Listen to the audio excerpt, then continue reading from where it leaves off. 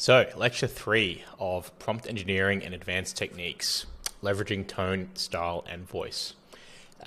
This is a unique part of what makes this software so powerful, is the ability to give it this feedback and say, make the writing more compelling, more convincing, more entertaining.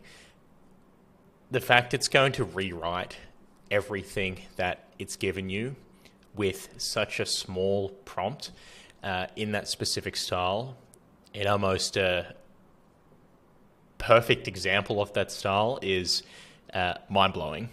But one of the ways you can improve the quality of the process of generating the best possible outputs, and something that I personally get a lot of joy out of when I see an entire email rewritten in a more compelling way. And it's good to just learn, what does a more compelling email look like? What words have been changed?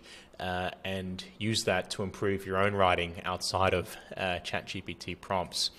So let's go over some examples, and I'll include these in a file for you to review as part of the course.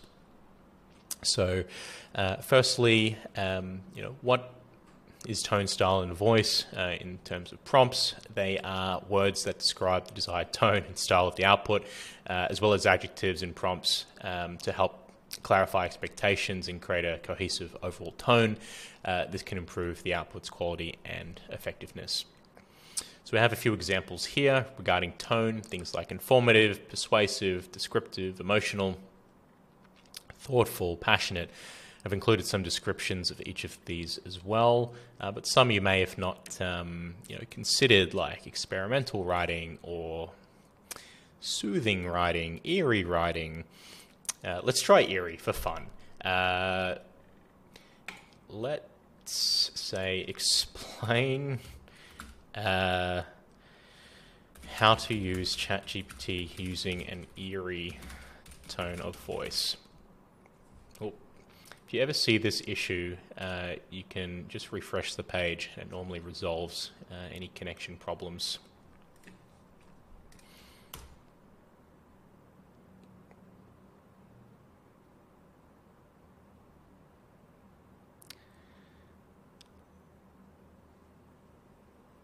Maybe it's a little difficult if it's not telling a story. You could provide prompts such as the darkness was all around me. Yeah, so eerie is a challenge one. Yeah, it says, but beware. It may learn your dark thoughts. So it's embedded some things in there, but to a degree, based on what is possible. If you dare, give it a try. Take your writing to new eerie heights. Very good. So yeah, we have a number of different examples here.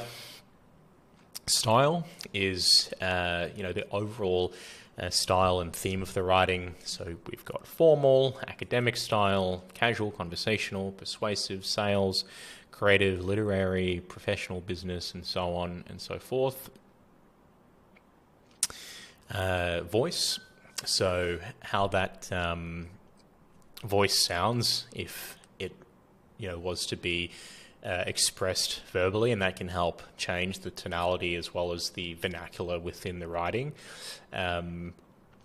Nasally voice would be interesting to try.